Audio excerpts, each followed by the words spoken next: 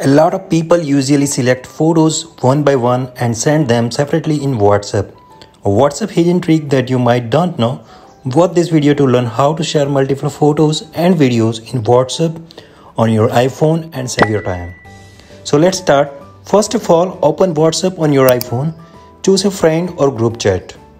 Now tapping on plus icon appear left side beside the text box. So here a screen will open with various options. Go with photos. Thus, you can see pictures on the screen same like my iPhone. Next, what to do? Pick a particular picture or videos and tapping one by one. If you tap on one picture, then a preview screen will look like this. Tap on the plus sign again to access the album tab. So now scroll the screen to navigate and choose your pictures and videos. You can share up to 30 items at once. After choosing your desired photos, now click on the next button and finally hit on the send button to share it. So friends, this was the trick to share multiple pictures and videos at once. If you don't find plus button or photos options on your WhatsApp, then write down a comment below. Make sure you have the latest WhatsApp on your iPhone.